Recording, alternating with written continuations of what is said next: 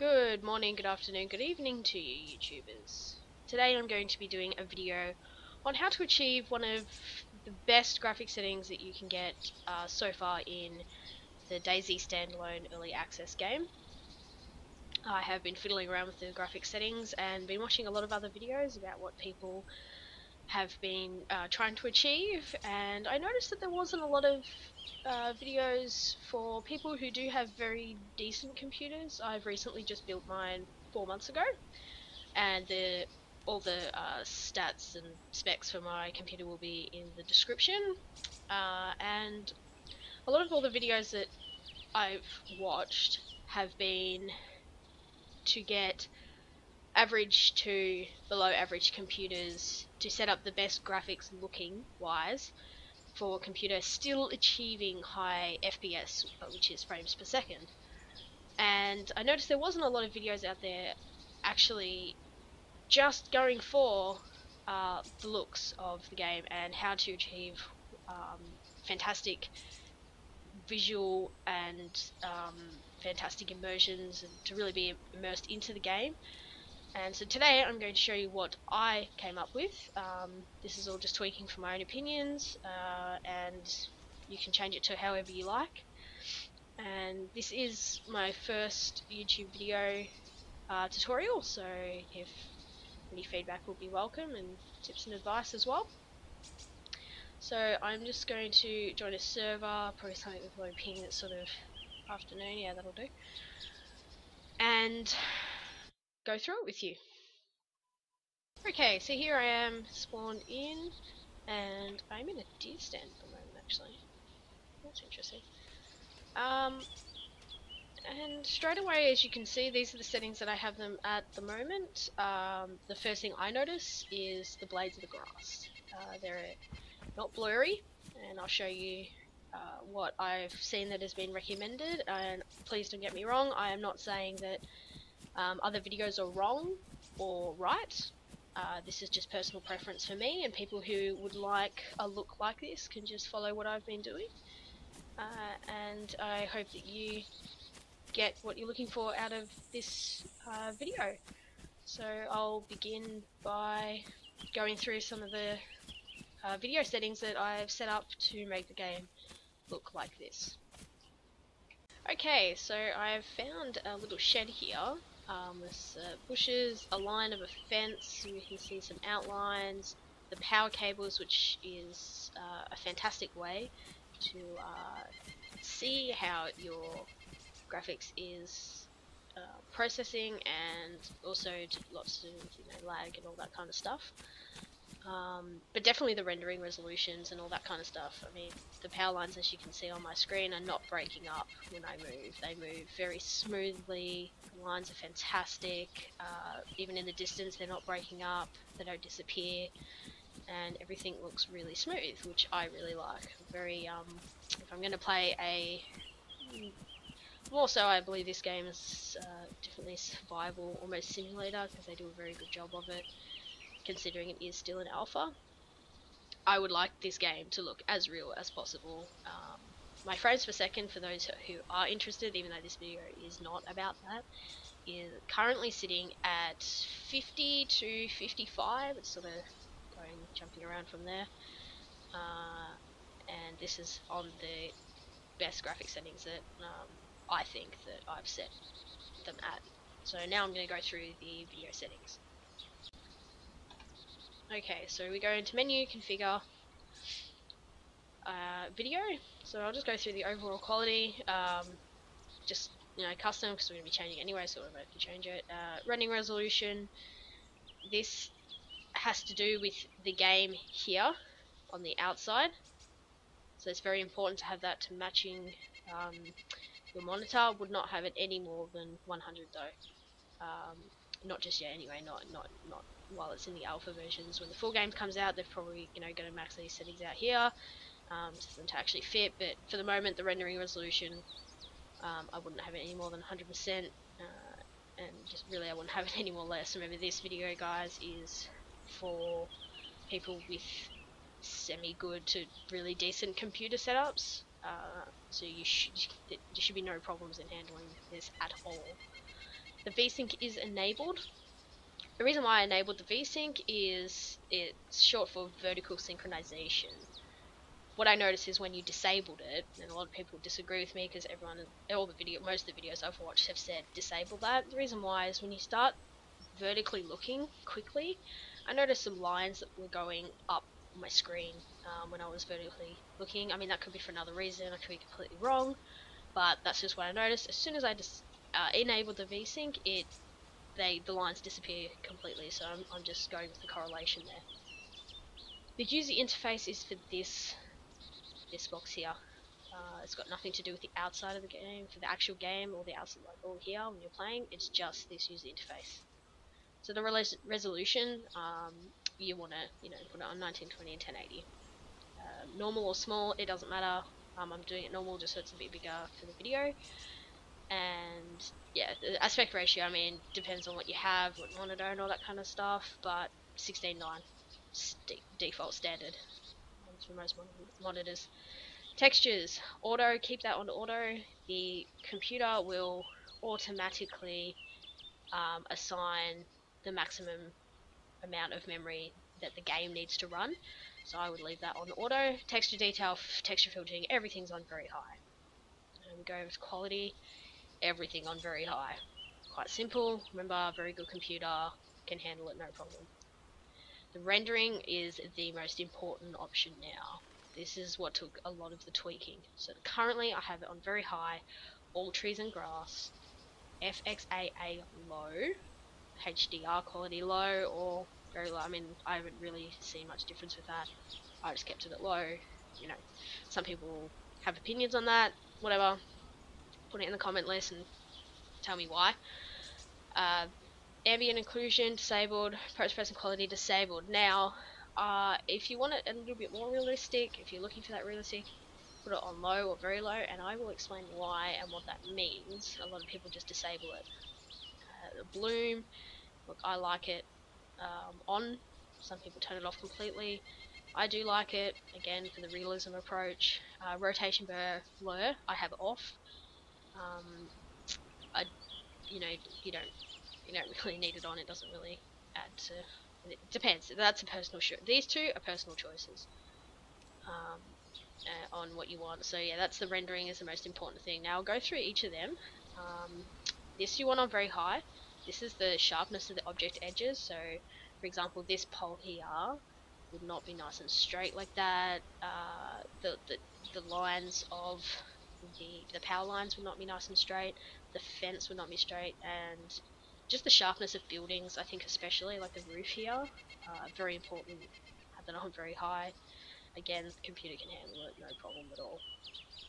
Now, the trees and grass is, I've had heard people say that they just have either grass on or they disable it.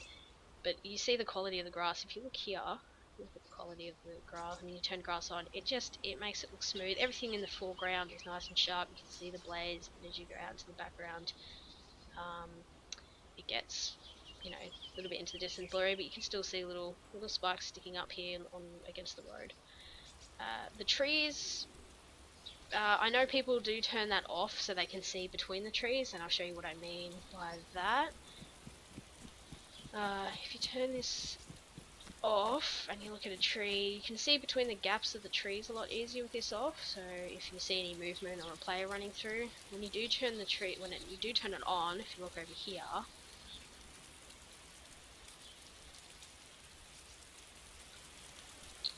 you do all trees and grass, it makes them a lot thicker. You can't really see what's going on behind them, so I suppose people use that as an advantage. I don't know. I put it on because that's what a tree is meant to look like, and again, this is for more of the realism approach and getting the full immersion and the full graphics potential out of this game so far. So, head bob, by the way, I turn off completely because I don't play this really in first person a lot, and again, personal preference, whatever you guys want to do. So, rendering. So, all trees and grass. If you're going to turn the trees off, I definitely recommend keep the grass on, guys, because I mean, that looks awful. It looks really awful.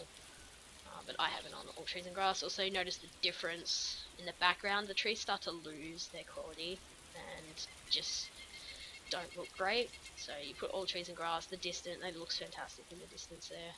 Looks like a forest in the distance, like you would expect to see in real life. Now, edge smoothing. This is really important. The reason why I have this on low. If I disable this, see how it goes blurry? Watch it here. Or if I put it on, so I go from low, watch it here. Disabled, blurry. Disabled, blurry. Alright, if you put this on very high as well, blurry. Low, really nice and sharp. You put SMMA very high, which I've seen people do this, blurry again. And normal, it sort of doesn't really, I don't think there's any difference at all between low and normal because they haven't put that into consideration yet, but that's okay, it's still an alpha. I'm sure they'll change that and there will actually be a slight difference between low, normal, high, very high, but at the moment I can't really see any difference at all. I could be wrong. HDR quality, man, don't again, someone put a comment on about why you should change it very low to low, probably something to do with frames per second, but that's not the main reason for this video. So if that's the reasoning, then fine, put it in the comment, but you know, not the reasoning for this video. The ambient occlusion, I disabled it, and I can't remember why I disabled it now, but let's not enable it. Oh, that's right, it does the light. So the ambient occlusion I disabled. It was just a lighting thing. It just sort of makes, if I go to maybe somewhere dark here,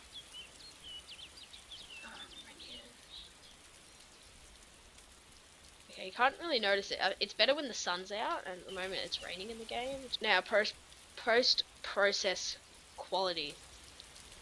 This has a lot of questions about this and what it does. I'm going to go up into the trees here to explain what this does.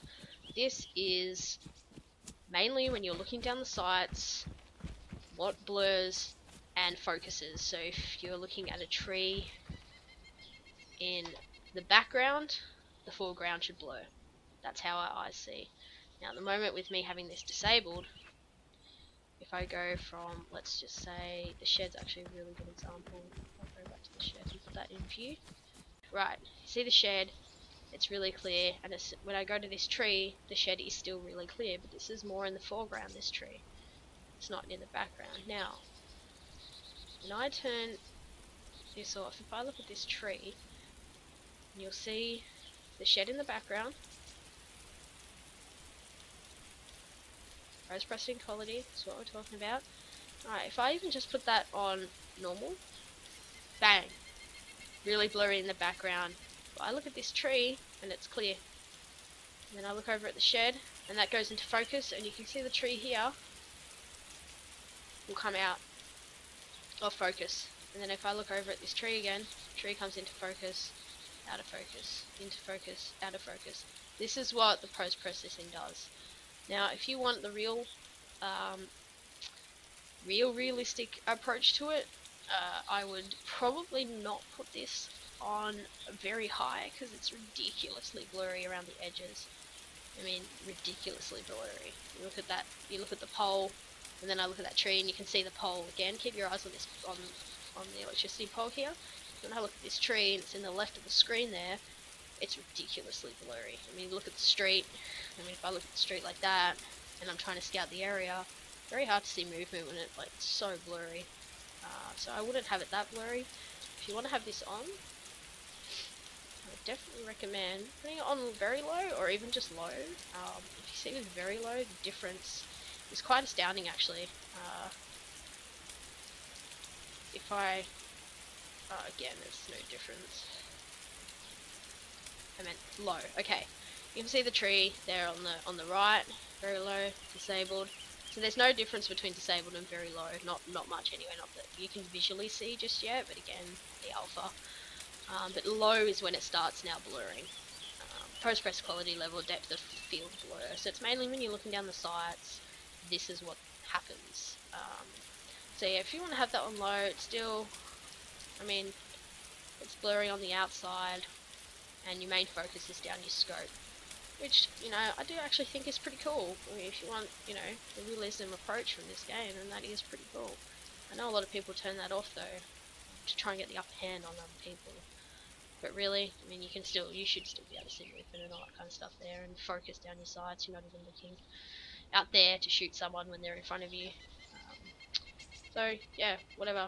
Disabled, enabled, doesn't matter, personal preference. Okay, so on to the next thing, which is bloom and rotation blur. Like I was saying earlier, this is really a personal thing. It doesn't even really matter where you have it, to be honest. And I think that's about it, guys. If there's anything else you'd like to see, you'd like me to explain something more, please let me know in the comments below.